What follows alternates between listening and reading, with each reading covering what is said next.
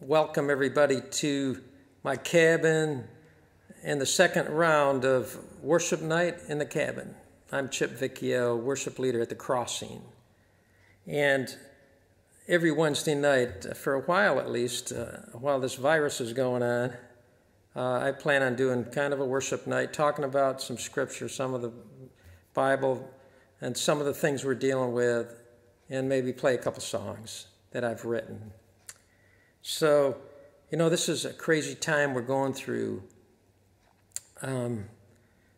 Everybody's scared. Everybody's fearful. Francie and I went grocery shopping today, and I know you've experienced the same thing. People are just different. Everybody's suspicious. I'm suspicious that, some person has the virus and we don't know if they do or not, or they probably think I have it. So everybody's staying away from everybody. And today we went in the grocery store, and my wife Francie came within, not real close, came within maybe 3-4 feet of another person and a lady, and she turned around and went to my wife like, get away.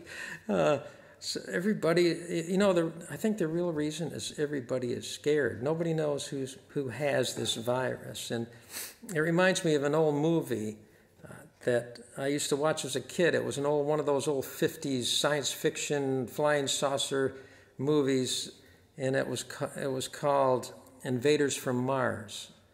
And, this flying saucer landed, and the aliens invaded people, regular people, but they didn't look any different. Nobody could tell who was, invaded by an alien and who wasn't. It's almost like that. We can't tell just by looking at people, who's been invaded by this virus. And so people kind of become really suspicious, almost mean. And it reminded me of a verse, one of my favorite verses that's actually in 2 Corinthians chapter 5, and it's verse 16. And the beginning of that verse is really powerful, short, simple, and it says this: from now on, we regard no one from a worldly point of view. We can't regard anyone as Christians. We can't regard people from a worldly view anymore. That's Paul is writing to Christians at the church in Corinth, and it applies to us. It's still relevant because we can't look at people from now. What is a worldly view? Well, it's kind of an opposite of a godly view. So worldly view would be looking at people judgmentally, with a mean spirit. Instead, we should look at people with some compassion, because really, people that seem mean to us, or seem suspicious of us, they're scared.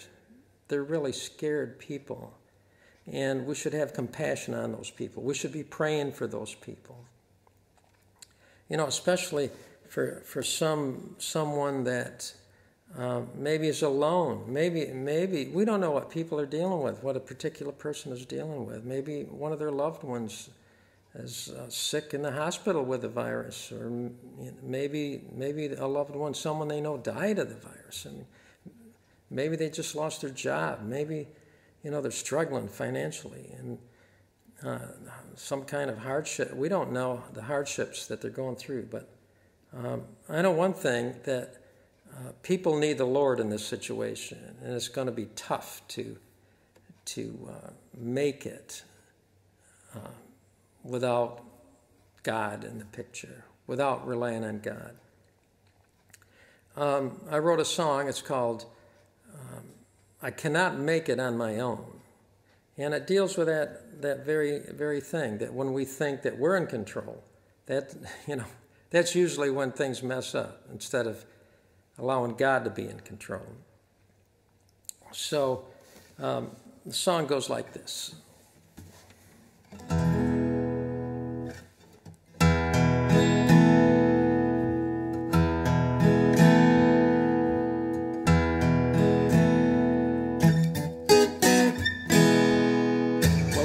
tried my best to do things my way, but I must confess I fail every day. 'Cause when I'm in control instead of you, Lord, disaster comes knocking at my door. Well, I need you, Lord, to carry my load. Take my hand, lead me down this road. I must admit, if the truth be told, I cannot make it on my own.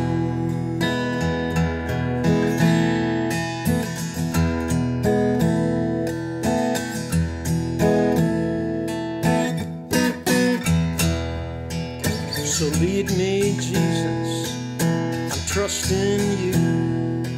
You're the only one who can get me through. 'Cause I'm totally dependent on your loving grace. For your mercy and goodness, I'm pleading my case. Well, I need you, Lord, to carry my load. Take my hand, lead me down this road.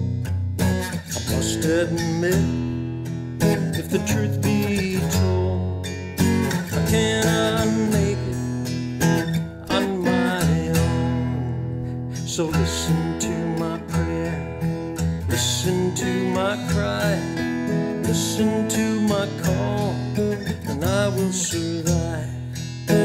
Listen to my plea, listen to my sigh. I know you'll rescue me, so I surrender my life. My life, oh, I need you, Lord, carry my load. Take my hand, lead me down this road.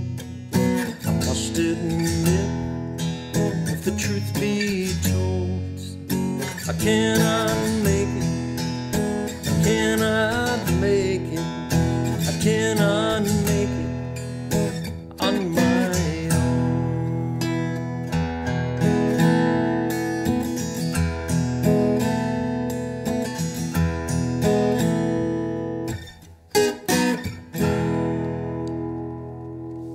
Isn't that the truth?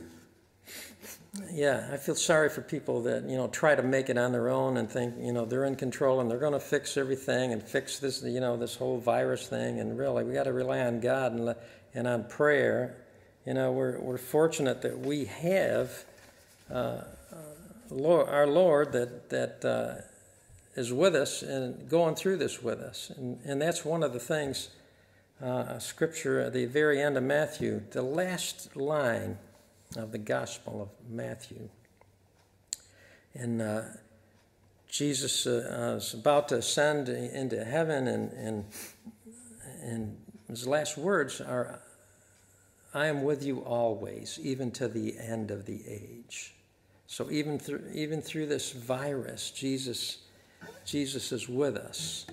He's not going to leave us. He knows what we're going through. And we don't go through it alone. We have the Lord with us the whole time, no matter what. The good times, the bad times, and the stress and all that we're dealing with, and the situations of uncertainty. He's there. And matter of fact, He always seems to be one step ahead of us.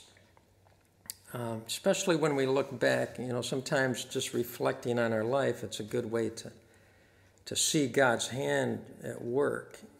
And the more we look back and acknowledge that and look at it and realize He was there all the time, and He was kind of one step ahead of me the whole time. So I wrote a song called One Step Ahead of Me, and it deals with, a lot of it deals with providence. I believe in the providence of God, that God in His sovereign power is in control and can line up situations and line up people with people, and it's a lot of times it's more than just coincidence, and things happen, and especially when we see that happen, that should prompt us into praise and worship Just praise God when you see his hand at work.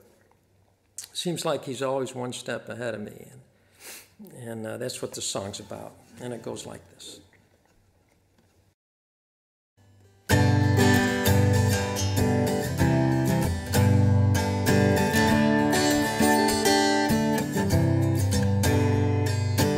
Some may consider it coincidence, but as for me, I call it providence. And when I see things working out my way, I'm praising God in Jesus' name.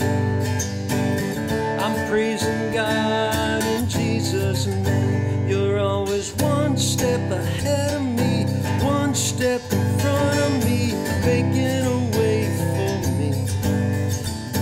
I know that you will work things out in control without a doubt. Lord, help me wait patiently. You're always one step ahead of me.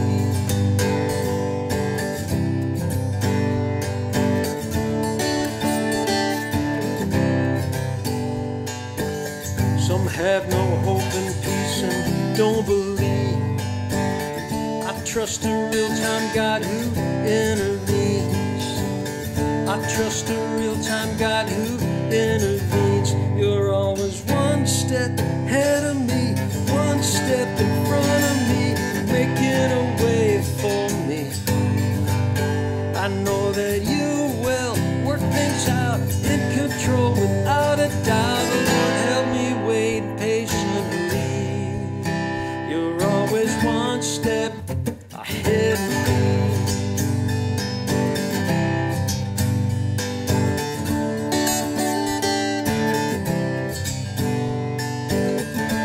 It's a matter of faith. There's nothing, Lord, that you can't do. It's a matter of faith. I believe in you. I believe in you. You're always one step ahead of me, one step in front of me, making a way for me. I know that you will work things out in control without a doubt. Lord, help me wait patiently. You're always one step ahead of me.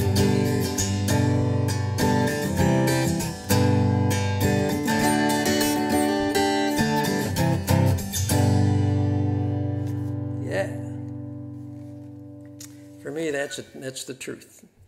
One step ahead of me. So until next time, be safe, pray, realize that we need to look at people with compassion,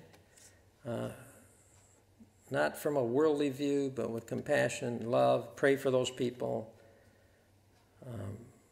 We need to have courage and realize we have the Lord with us the whole time. He will never leave us or forsake us. He's with us through whatever we go through. We're not alone.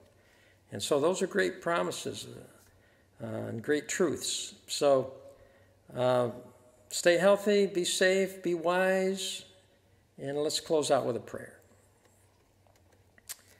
Father, thank you so much for this time together right now in this video as we focus on you, and help us to realize that you are with us. We're not alone through this, and that you're always ahead of us. You're always making a way for us and working things out. And for that, we praise you and honor you and give you all the glory. In Jesus' name, amen. See you next time. Take care.